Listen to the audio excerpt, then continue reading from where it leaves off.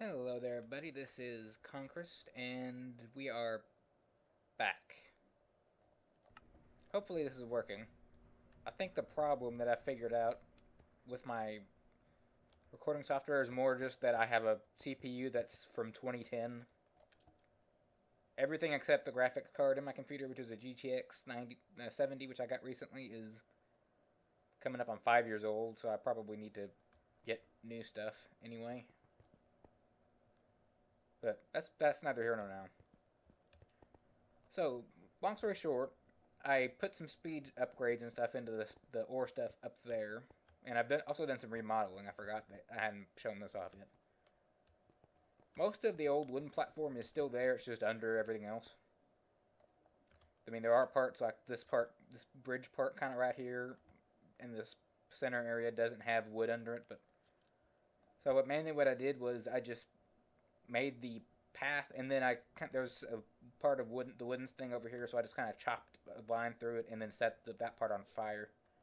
So as I was saying, I put some speed up and fortune upgrades on the sieves up there, which I have turned off for a reason that I will share in a moment, which I did by disconnecting the gravel one from everything else. And because I have retrievers on these, I also disconnected the barrels, which I have put void upgrades on all these, so if when they do fill up completely, they will just delete any extra items. So I redid my ore setup, or my ore processing setup. It's still exactly the same up to when it's exported from the smeltery. It's exactly the same until then. But now there are no casting basins over there. I don't even know what I'm going to do with that square of the larger square. What it does is I finally learned what these do, these casting frames. Basically, if you put one of them and some molten liquid or molten metal or similar substance into a fluid transposer, it will turn that with some RF into a block of the item. And it does that for 5 of the 9 metals, which I didn't realize was the case until I'd already of the base ones, which I didn't realize until I'd already set everything up, and all these are resonant and fully speed upgraded. So it takes like a second for it to complete one process. So I have everything turned off, because I'm assuming that's a bug and not intended to be that way, because if so, it makes the entire thermal smelting mod completely worthless. Because, I mean, even if I do keep the ones for the 5 that work, the ones that don't work, I believe, are lead, shiny, silver, and nickel. Which I don't even understand why there wouldn't be recipes for the other thermal expansion metals to begin with. I mean, there's copper and tin, I think, are the main 2 that are in thermal expansion and actually have a recipe. And to keep all of these stocked with the casting frames, I used one of these, a Steve's Workshop production table. And put 2 crafting benches in there, because you can put anywhere between 1 and 4 crafting benches and or furnaces, up to 4 as a total of both of those. So you can have 4 crafting benches, 4 furnaces, or just a combination of those, like 2 and 2, or 1 and 3. Or the other ways around, and that's actually every combination. I mean, and then the ones where it's just like the 2. So I have the recipes in there for stone tool rods, which is, you need 8 of those in a circle to make a casting frame. And I have an igneous extruder that automatically makes a bunch of stone and puts it up there up here. But there's probably a way to do this, but I couldn't get it to move this to here. So what I did was I made both of them export to this chest. So the stone tool rods and the casting frames end up here. But I also made this one pull the stone tool rods from that chest as well. So they both put them there, but the one actually also imports from there and then exports the casting frame. So once you get to having no open ones that aren't casting frames, it can't do any more operations because it can't put the stone tool rods in there. Like if I do that, See, that's going. You'll see this is going. And I have full speed upgrades for both doing the thing and moving it over to the chest. And you'll see that stopped because there is no longer any room to put stuff in. So it'll do that until it gets to this. If you have it all organized, until it gets to the slot. And there's an aqueous accumulator down there. That's getting the water for this, because I mean, if this stops making stone, it's kind of useless.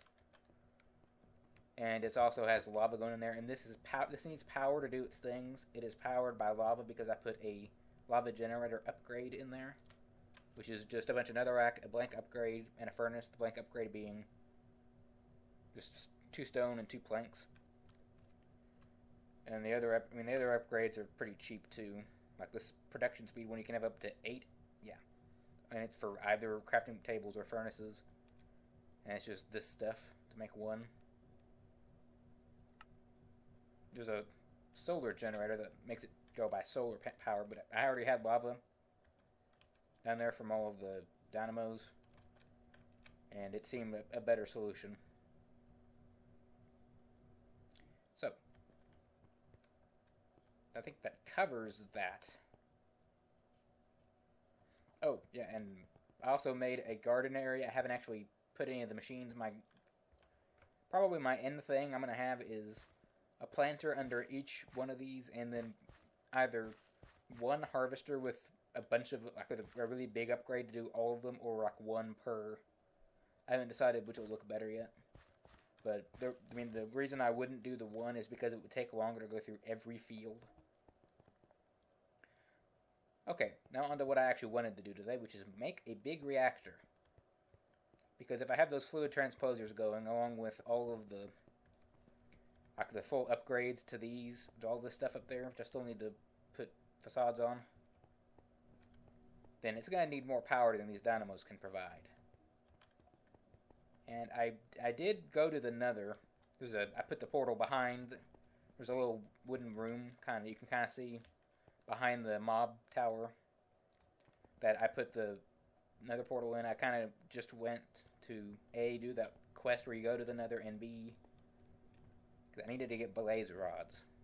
And I knew where a fortress was because I had a waypoint from I believe my Morvey Cottage world, and it's kind of the same nether for all of these that I found, that I've gone to, which is basically just this world, the platform, and the Morvey Cottage. So I went to that waypoint, got some blaze rods, and made one of these, a lava fabricator.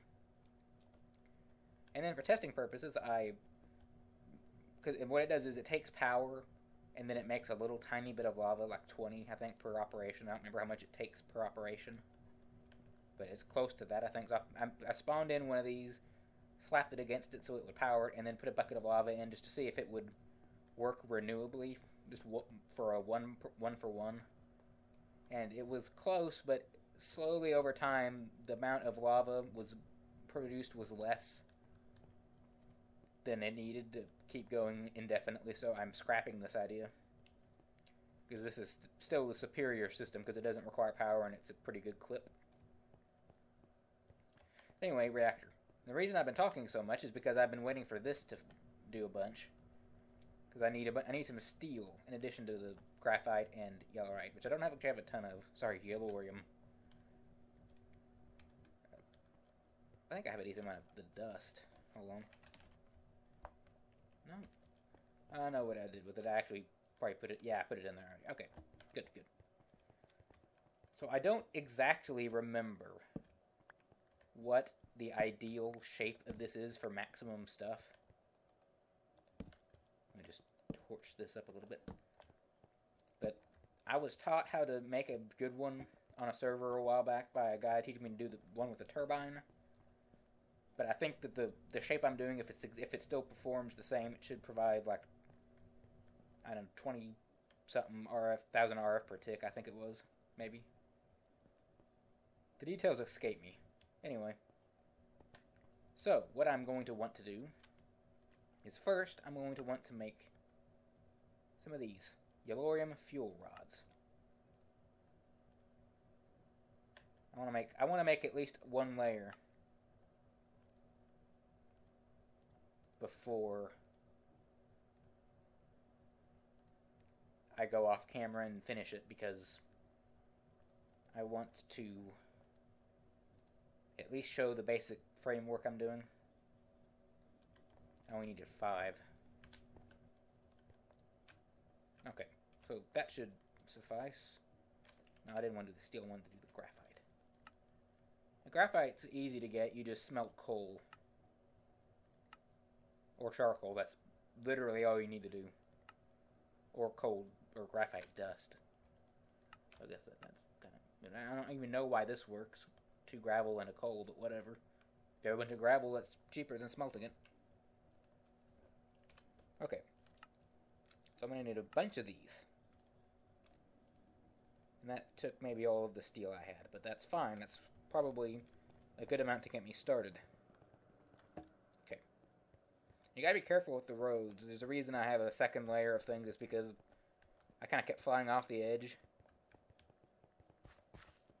So, because when you're going really fast, and like if you forget and like try to save time by jumping over one of these ledges, you're gonna have a bad time. Okay. So how you make a big reactor is basically you just make a giant square of these things, the reactor casings, with varying other parts. But it's a hollow square of these.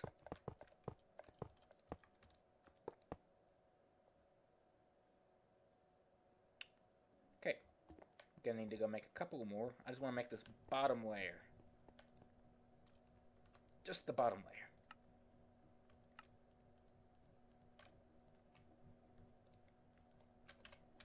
That should be fine. Okay. So the basic shape I learned to do this for maximum fuel efficiency is simply that. The 5. And you can add capacity by making it taller and putting more of these yellorium fuel rods on there.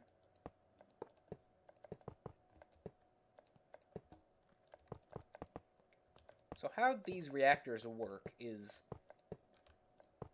they use yellorium ingots, the thing I had in there that's in the crafting terminal. So you have a reactant port, or a reactor access port, I think it is, that you put the stuff in and take the waste out. And it will go in the actual fuel things go into these, so the more of these you have, the more fuel you can have. And the empty space you fill with varying types of coolant, like resonant ender is the second best one, but gelid cryothium I think is the best one that I'm aware of. I mean, like water is the worst one. There's a decent number of them. And you don't want it to be super hot in here. You want to have the best coolant you can. And it will put in the amount of those you put in and the amount of sides, I guess, of these that touch coolant will make it more or less efficient. And good at providing power. Okay. So let's see how this is doing. So I have... Oh, wow, it's gone through that pulverized coal like nobody's business. There were 3 stacks of that in there when I started this video. I mean, I know it takes 2 of those and 1 of those per. But still, geez. Okay. So, 32. And I want to make this 5 high. Like 5... I'm not sure. I don't remember if it was 5 in total or 5 of the middle. I'm going to go with 5 of the middle for now. See how that goes. Like 5 tall of these fuel rods. That may take me a bit, but... And I'm going to have a bank of power cells in here so that I don't have to just keep turning this on and off. I mean, ideally, I would have some way to automate it turning on or off when it reaches a certain amount of power. And I could probably do that with, like, RedNet or something, somehow. I don't know. So I know virtually nothing about RedNet, but I do know that there is such a thing as a RedNet access port.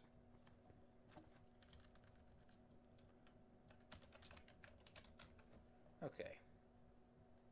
And if you want to be able to see inside of the reactor, which I probably wanted to make some of those. Oh, she changed the recipe, I think. Maybe.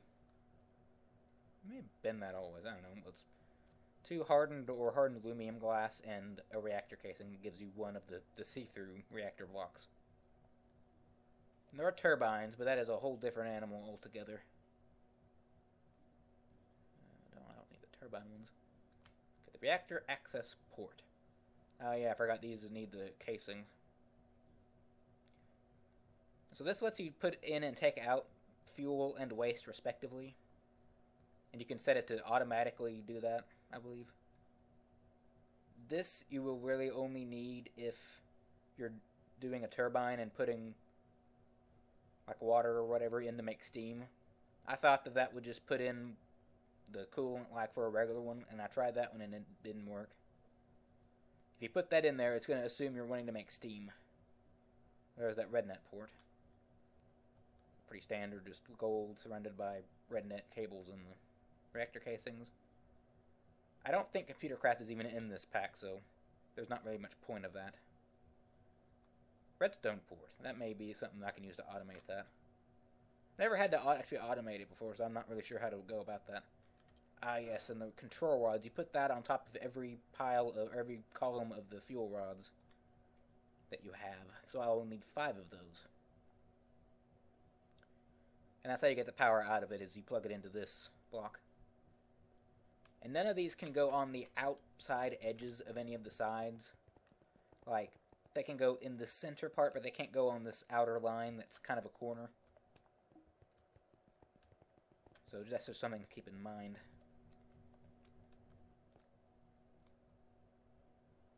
There it is. Right, I need to actually make some more of those. 4. Let's see if we can't do any better than that. Okay, I have a lot of graphite. I mean, it's just smelting coal, so that was kind of easy to make a ton of that. Okay. I want to make 2 of these for symmetry. One on either side. I don't know if it makes actually any difference to pulling power out. But get over here, you. Okay, so I just need to plug one of these cables into that, and it will get power. I'm going to do the same on this side. Again, I don't know if this actually makes it more efficient. I think it does let you draw more power out, but I don't think I'll ever really get to a point where that's necessary. Okay. Let's go ahead and see if we can't make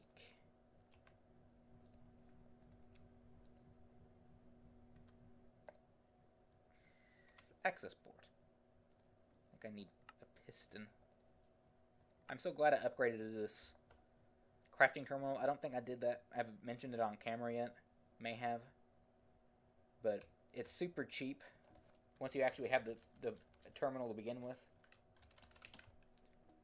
All it is that terminal, a crafting table, and this calculation processor, which is just a circuit you make with the pure sort of. It has to be pure. It has to be the one that you get from a seed. But once you have that, then that's no problem whatsoever, because it grows like 1% per second or something. Okay, what was I doing? Right, big reactors.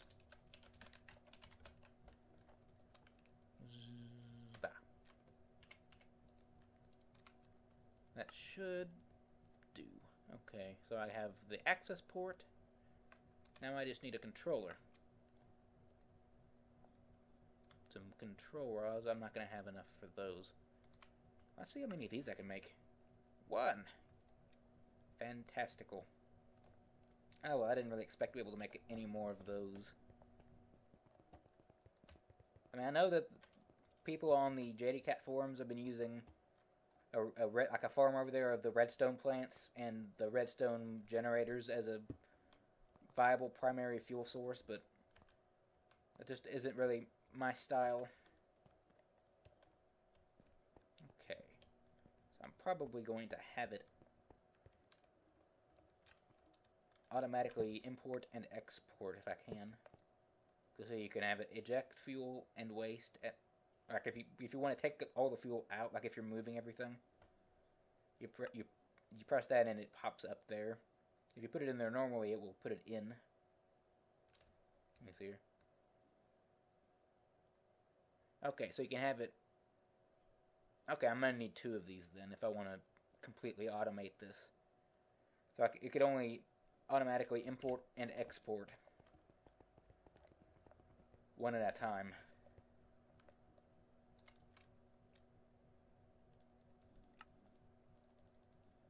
I'll make 5 of those. You need those a lot.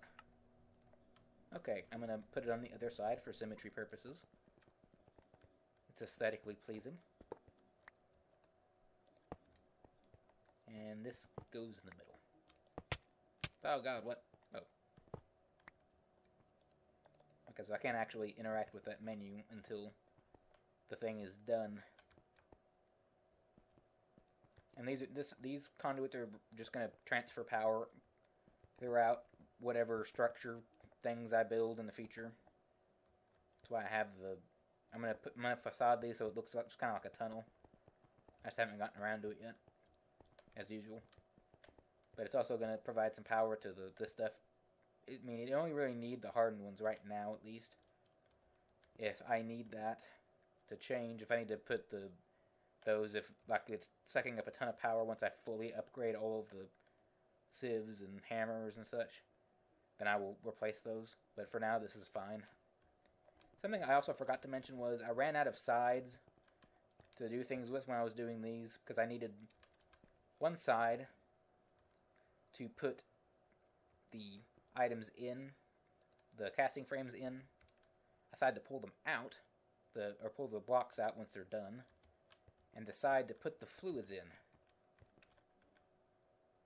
So, I mean, I could have done this a lot more intricately, where like I had a space in between them with the thing on, but what I did, which I like better, was I used this, a fluctuating item duct.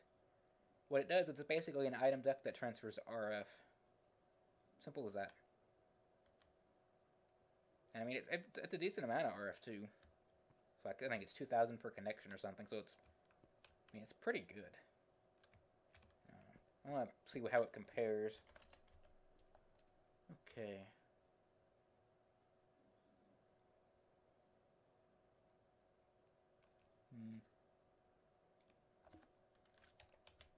How much does this transfer? Yeah, it's 2,000 RF per tick, which is even better. It's only a fourth of as good as you can get with the redstone energy ones, but it's like 2.5 times as good as the hardened, which I didn't realize. Which is what I have going all the way up there and around and such. This thing looks different every time I look over at it, like it was all green except 2 reds a minute ago. Okay. And just for reference, I'm going to go over here and show the nether portal. I have to check that. Okay. So it's just this, all that's in here literally is just the portal. It barely fits in there. But I have it back there just because it kind of fits with the theme. Past this line, like going this direction, everything is exactly the same, basically. I may have added like a layer to the wall over there, and over here, and added a trapdoor so I don't keep falling into this hole where this is. Not sure how that happened. But other than that, it's fine and the same. I don't think these slabs actually function as speeding you up. I could be wrong. So I'm going to try and finish this off camera. I've done most of the groundwork. It's just making more of everything. And then, just for demonstration purposes, I'm going to destroy this when I'm done. Say this is the top layer. Like, it's not going to be this layer and then a roof layer. This is the roof layer. I put that there. So this is the top layer, like if I was doing it like this.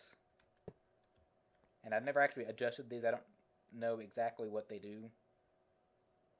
But it's probably exactly whatever that is. Ooh, that's kind of cool looking. I'll have to fiddle with that maybe. But I don't have those yet, and this isn't as tall as I want to make them. So I'm going to not do that. But again, I'm going to look into automating this off camera, and I'm also going to finish it off camera. But I'll wait to put the last block in until I'm on camera, just for the dramatic purposes of things. But I think for now I'm going to end this here. Kind of covered everything I wanted to, and it's probably been a while. I don't remember exactly how long this has taken. And something else to note before I forget. I don't know if this was just this acting weird or a bug, or I just had things hooked up wrong or something, but I had it going like it went straight from there into the fluctuating item deck, and then went out of that upstairs, and no power was going upstairs. I don't know if that was something I had hooked up wrong or something. I don't know. Man, I love these brains. I'm so glad I saw someone make a comment about these on the other guy's Let's Play, that first guy who did one on Agrarian Skies forum. Thank you, whoever that was. And also, before I forget, these are appetite blocks. I thought that seemed kind of fitting for the farm building. So, I'm going to end this here and finish up the reactor off camera. Hopefully, at some point, the thermal casting will get fixed. If it's even bugged. I'm just assuming it is, because there's no remote point to it if it's supposed to be like it is. And I'm not sure how I would... I mean, the reason I upgraded this was because it was starting to produce things too quickly for my smeltery to pull out and put in casting basins, because there is that little cooldown period in between when it's putting something into the casting basin and when it's hardening into a block. So everything was starting to alloy. And it was just all around a bad time.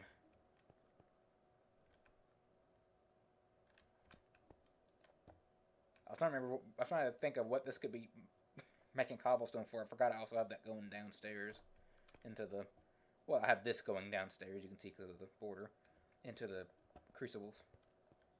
So again, I'm going to end this here, and I will see you all next time. Until next time, this has been Conquest. Farewell.